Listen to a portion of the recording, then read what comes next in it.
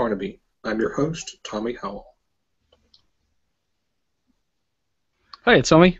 Hi, Stevie. Welcome aboard, and well, tell us about Broken Sea Audio and what the current state of audio drama is, what it is, and why we should listen to it. Right. Some big questions to start with. Good stuff. keep you talking for a little bit. I will do, yeah. Right. Well, Broken Sea Audio Productions was it's a fan-based group. We don't charge for any of our audio. Everything that we produce is free, and we all do it. We're basically a bunch of like-minded individuals who we share and make friendships by getting creative, shall we say. And we're all sort of brought together by the love of this audio drama medium. I mean, certainly in terms of what brought me to the dance, in terms of audio drama. I remember many years ago I heard the original Orson Welles radio production of War of the Worlds, which just absolutely blew me away. Another one that really inspired me was... started it all, I suppose. Sorry? Say again? That was really, the big event that got everybody's attention, I guess. Oh, it certainly was. It even got Adolf Hitler's attention. He actually talked about it at when the Winter Olympics was on in Germany. Adolf Hitler mentioned it in his opening speech at the opening ceremony. So it even got Adolf Hitler's attention. That's how huge it was. Wow. And then I was listening to things like the Jeff Wayne War of the Worlds production as well, the musical version, which I also really thoroughly enjoyed. And Hitchhiker's Guide to the Galaxy was another huge one for me. Absolutely adored that series from start to beginning, right the way through all 5 of the series. Yeah, I read the books, and I didn't know there was audio for that until recently, so I guess I need to go find that. Oh, you definitely need to go find them, because they are absolutely exceptional. Anyhow, one of the things that I kind of came to, certainly from my point of view, I came to audio drama in kind of a roundabout way. I have a friend who's a published horror author, and he wrote a short story called Mr. Farnaby's Head, which was kind of written, I guess, about what he knew about me and what my fears are. And we were talking a little while, about perhaps maybe doing a recording of it and maybe having me, the real Mr. Farnaby, reading out Mr. Farnaby's Head and actually releasing it on his website, which is when I kind of got, we kind of came into contact with Paul Mannering from Broken Sea. Okay. And Paul offered to produce it. And so we said, yeah, fine. Yeah, that sounds great, so we'll give that a go. And it was released as part of Broken Sea's Halloween season. And it wasn't long after that before people realised, or once I started to get to know people, it became obvious to them that I'm actually a qualified sound engineer and music producer. It really shows. I mean, in the episodes I've listened to, it's really, really amazing. Well, thank you very much. And as I say, what it is I was kind of asked if I wanted to have a go at producing audio drama, and there is huge differences between producing music and producing radio plays. Certainly in terms of where you put things within the mix, it's a totally different skill set, quite frankly. And so it took a little bit for me to sort of make that transition across. And then I came into contact with Alexa Chipman, who was discussing Maudlin, the series set in Oxford. So explain what that is a little bit more. And when I saw that and the spelling of it, and then I heard how it was pronounced, it's like, okay, that just... Right.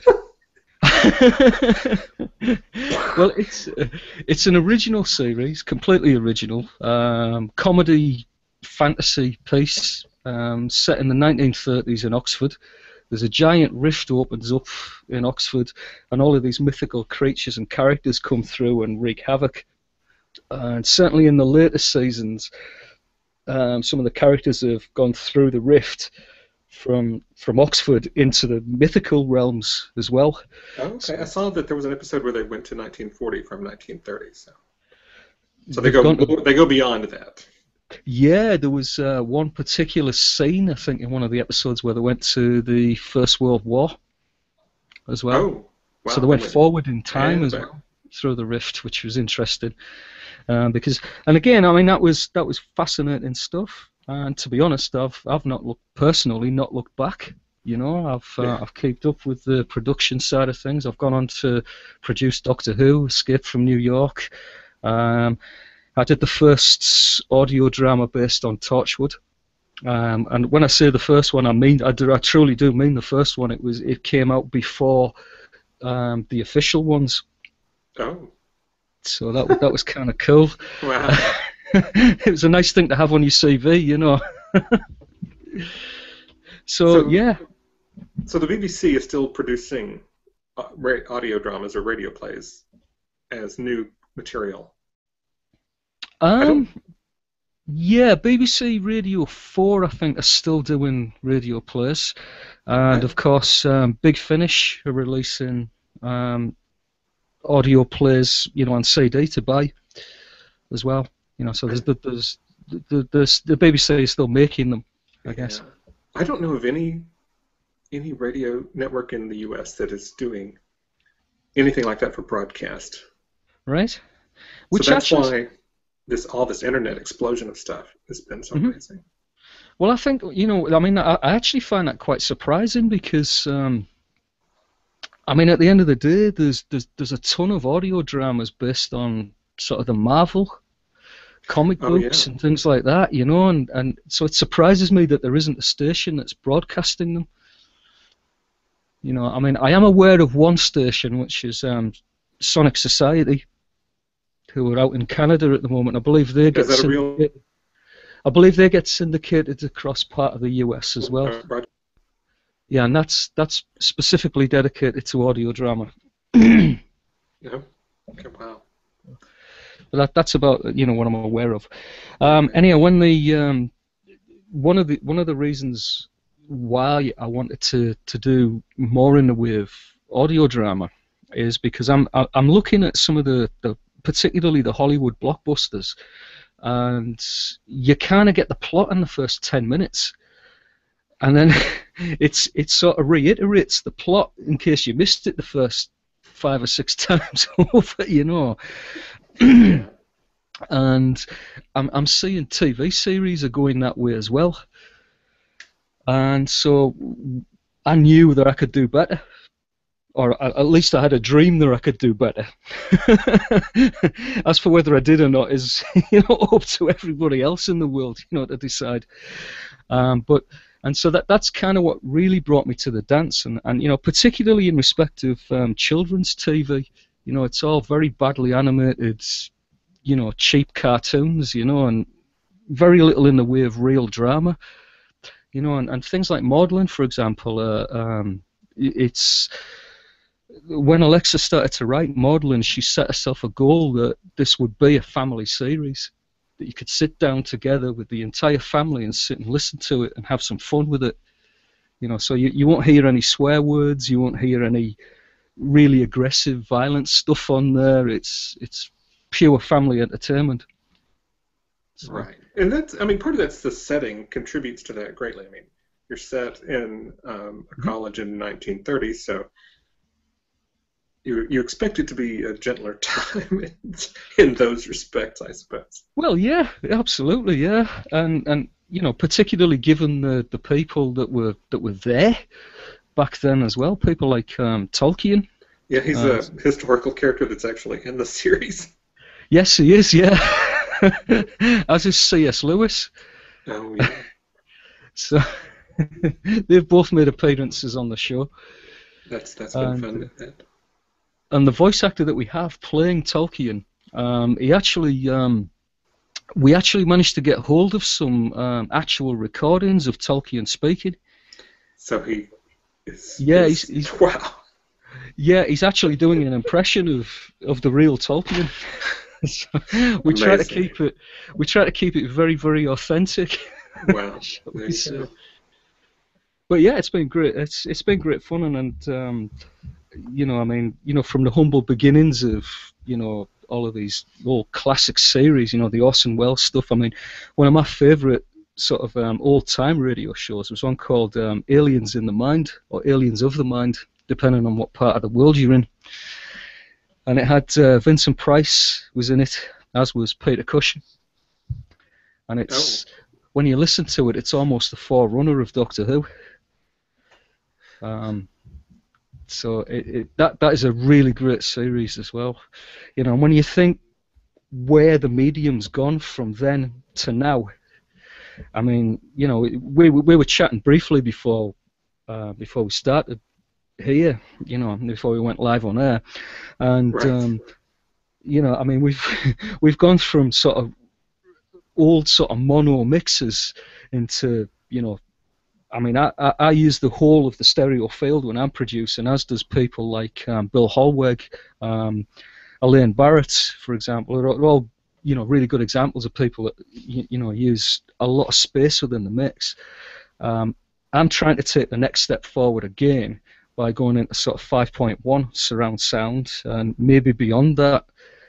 I suppose the sky's the limit as to where it's going to go. Wow, that sounds amazing. So, Broken Sea, you mentioned a few of the shows on there. So what are some of the other current productions? And are there casting opportunities for any of our viewers or whatever that want to try to get involved?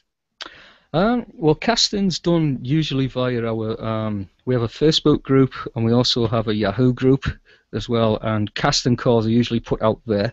Okay. There's also a Yahoo group called Audio Auditions as well, okay, where casting calls are posted. In terms of other shows to listen to, I mean, like, we've already mentioned modelling. And Doctor Who. Doctor Who, which I also produce. Escape from New York. We've got. We have another really. Sorry. You have a Planet of the Apes, right? We do, yeah. In fact, we did Planet of the Apes, and we've done Beneath Planet of the Apes as well. Plus, we've also got the original scriptwriter that did the UK stage production of Planet of the Apes has actually given us permission to actually. You're breaking up. You probably need to start again. Sorry? Sorry, I didn't catch what you said there. Well, okay. You dropped out a lot in the last minute or so. All right, okay. Hoping that picks up. Yeah, what I was saying was that we've not only have we done Planet of the Apes, we've done Beneath Planet of the Apes. There was also, I think it was the sort of late 70s, I believe, and I could be completely wrong on that. But anyway, we did way back then there was actually a stage production of Planet of the Apes that sort of toured around the UK. We had permission from the guy that wrote the scripts and actually directed the stage production to do an audio drama based on his script, which is absolutely phenomenal. We have other sort of original series as well. We're kind of a mix of both, actually, of both fan-based stuff that you might be familiar with and also original material as well. So, for example, we've also got series like Jake Sampson, Monster Hunter, as well, which is a terrific fun series. We've got many other bits and pieces on there. It's kind of a good range of stuff. We've got stuff on there as well that's set up specifically sort of for family entertainment. We've also got stuff on there that's absolutely not family entertainment. Things like Escape from New York, for example. Which pretty much inspired a whole rating system. So what is that one? What is Bill Holweg's series about the D&D tavern, basically? Sorry? Bill Holweg has a series that's set in a tavern in. Oh, yeah, Grog and Griffin. That's that's a that's just this massive sort of fantasy drama, sort of imagine R.E. Howard, type stuff, sword and sorcery stuff. So you have some Robert E. Howard stuff on there too, right? There's some Conan. We did have. Okay. We had. Yeah, we had. I mean, I don't mind talking about this. We did have Conan, Queen of the Black Coast. We produced that as an audio series, and we were ordered to take it down off the site for copyright infringement. So I'm not going to go any more into that. But it was a bit of a labor. It was a bit of a labor of love, and it was a shame. Yeah. But never mind. Having said some that, of that stuff is in the public domain, and some of it is not. So I guess you have to. And some of it may not be in public domain where you are, but it is where we are. Or vice versa. This is true. Yeah, this is true. And I mean, in the case of Conan, the R.E. Howard's Conan novels and such like are public domain in most countries. Right. What's not public domain is the Conan name. Oh. Okay. So you I can't think I heard release about anything. that recently. Yeah. Yeah, you can't release anything with the Conan name on it. So you do have to kind of be very careful with what you do, I mean, certainly for us in terms of things like our Doctor Who series, for example, because we don't charge and we don't make any money from anything that we do, the BBC tends to leave us to our own devices somewhat. And I suspect they must just think that it's adding to a little bit of free publicity for their own shows. So a little bit of scratch your back, etc., etc. Yeah. And, some rights holders don't see it that way. So. Sorry. So do you have any advice for people that want to get into audio drama? Oh yeah, I mean just. Couple of bits of advice, yeah. First of all is don't take too much on. It's very addictive. It's very, very easy to take too many projects on, to do too much, and to wind up with no family life, and you just get absorbed into this huge creative world, So yeah, that'd be my first bit of advice. My second bit of advice is to just quite simply join some of the audio groups. I mean, we've got obviously there's Broken Sea, there's numerous other things like Gypsy Audio, for example, and you can get in there, get involved with the casting calls. Maybe it's just chat to people who are already doing this, There's what is it? Audiodrama Talk? That's the forum where there's a lot of that kind of information for other shows and casting. Yes, that's true. Yeah, that's around as well.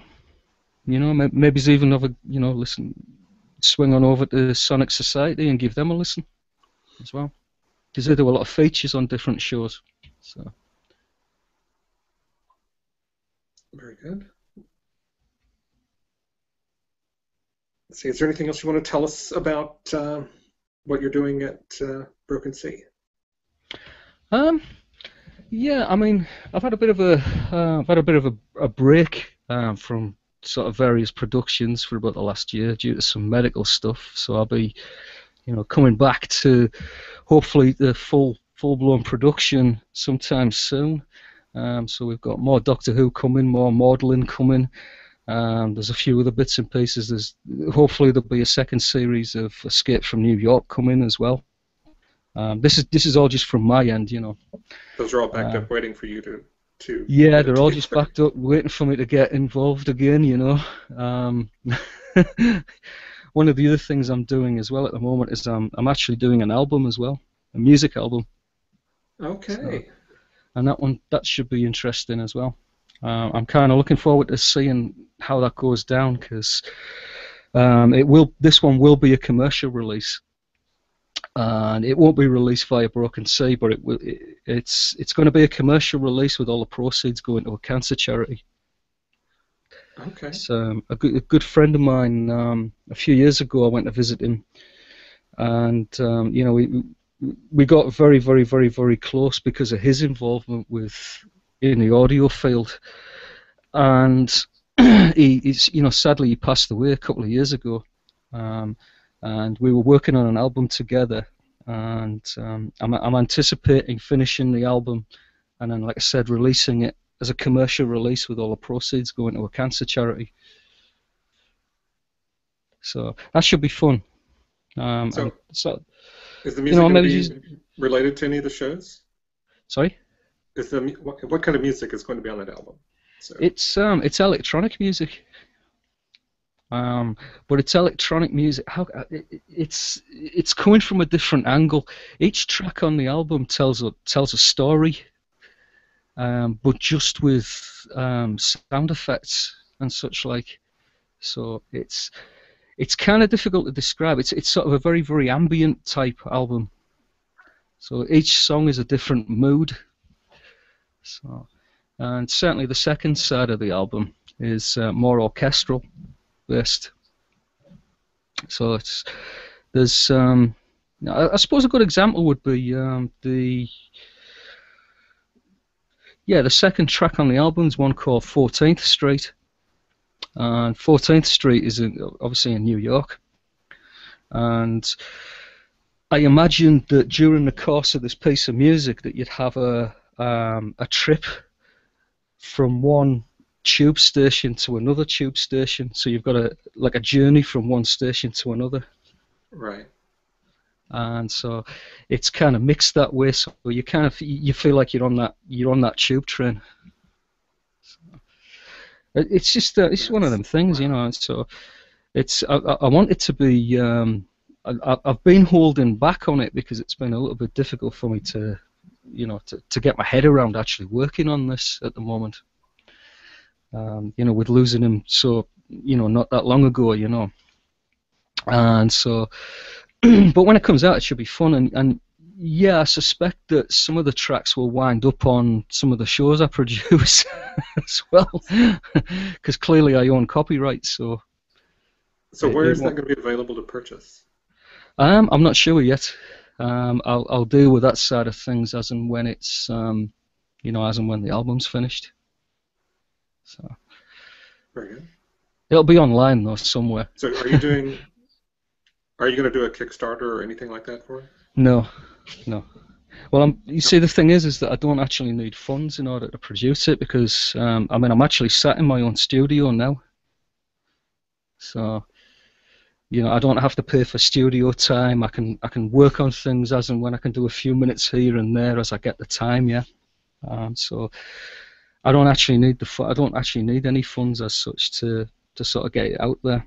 And obviously with the likes of things like iTunes and such like as well, you can release stuff in MP3 format as well. You don't have to pay for CD pressing or right. all that other stuff as well. So yeah, no, it should be. I'm kind of looking forward to seeing what people make of it. Because I have all of my friends' takes already recorded, so it's it'll be out there soon, I reckon. Maybe within the next year or two. Planning that far out, okay. Well, yeah, I have to, because at one point I was, and Bill Holwig's exactly the same. At one point we were, Bill and I, in terms of production on Audiodrama, we were booked up solid for 2 to 3 years. Wow. So it's and then getting other people sort of getting in touch asking us to produce their shows and stuff like that as well. And we're having to sort of turn people down. So have you been training people to do this, to train other people to do it? Audiodrama production. I've given a lot of advice out to people, yeah, over the years. I've never ran a training course as such, but I have given advice, and I've listened to people's mixes and given them feedback on mixes that they've sent me and things like that. Yeah. Okay. So, but no formal training I've not run any sort of formal training courses or anything. I think Google has a new a feature that's adjacent to the Hangout feature where you can do mentoring like that. I don't remember what it's called though. That could be interesting to sort of explore. Yeah, it lets you see what the other person is doing, and they can see what you're doing. Right. With a little bit of screen sharing and video conferencing. Ah, right. Oh, okay, so it's got the screen share. Google Help Out, maybe something like that. Google Help Out. Right. I suspect I'd have a little bit of issues running it, though, if I've got my production software up, because it is extremely system intensive. I mean, I have I mean, the computer that I'm using at the moment. I mean, it's a quad core, and it's you know, I think I've got 16 gigs of RAM in it. You know, wow. and I'm eating the resources up all the time. You know, so I suppose if I was just doing a small and you're not even doing high def video. No, I'm not. No, it's all in the audio side of things. Yeah, it's just eating up resources. Like I said, when I did the last episode of Escape from New York, it was 450, 500 audio tracks, and it just ate up resources big time. In fact, I had to actually normally when I do sort of an episode of Doctor Who or Maudlin, I'll fit the entire mix for the entire episode in RAM at the same time. You know, so I'll have the whole. You know, when many people do this, they mix it scene by scene. I don't. I actually do it from start to finish in chronological order. It gives it a consistency, I guess. To do it yeah, it does. I mean, that's my take on it as well. And also, when you get to a certain point in a script where there's supposed to be a surprise for the audience, I get that surprise too. Because normally when I'm sent a script to produce, I'll read it there and then I won't read it again for a year or two. So it's all until new. I actually go into production. And so when things are meant to be a surprise for the audience, they're actually a surprise for me. And I think for one reason or another, it comes across in the mix, the final product. Okay. I know it sounds a bit weird, you know, but I promise you it does. It works. No idea why, it just does. I guess it's my own subconscious making me do things in a certain way. Yeah. Yeah, it's like you have to build tension, I guess, with music and stings and things like that. So. Yeah, this is true. This is true. So, I mean, a lot of the things that I do, I mean, I'll put things in there. I'll put little spot effects in there that I know that people won't consciously hear, but they'll hear them on a subconscious level, and it helps to build up the realism. Right. Let me give you a good example of that, yeah? Like that sword fighting scene where you said there's footsteps. That's why there were footsteps. I remember the sword fights, but... There were footsteps, yeah. Every sword fighting scene I've produced, there's been footsteps in it. So you got to do all the footwork to keep the sword moving, I guess. You just don't. Yeah, you do absolutely. It doesn't work otherwise, does it? You hear all the clangs. That's it, yeah.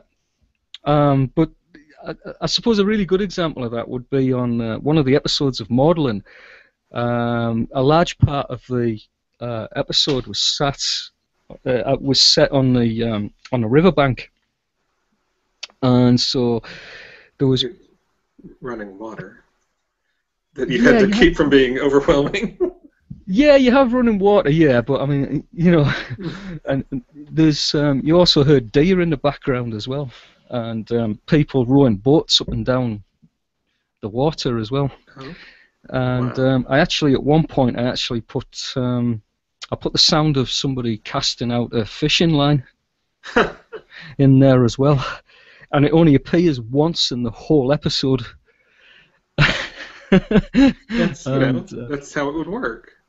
And the cool part is that Alexa's actually heard that episode, you know, maybe a dozen times. And she can't hear it. She's never heard the fishing line being cast out. And I think that's fantastic. You know, job well done. Pat myself on the back there, I think. So, But that's the type of thing that I put in, the sort of level of detail that I go to, and I guess it's, a lot of people might think I've gone a bit too far with that, and they might be right, Certainly putting all this detail in does take a lot of time, but personally I just think it's worth it, Awesome. Well, let me try to have you back on again later when we're ready to talk that kind of deep level of production. Yeah, sure, yeah. Right now, we're all just still in the exploratory and discovery phase, and trying to get people interested in doing some of these things. Okay. All right. Well, thanks for joining us today, and people can go find your work at brokensea.com. Absolutely. Very good. Thanks for having me on the show. Thank you. Bye.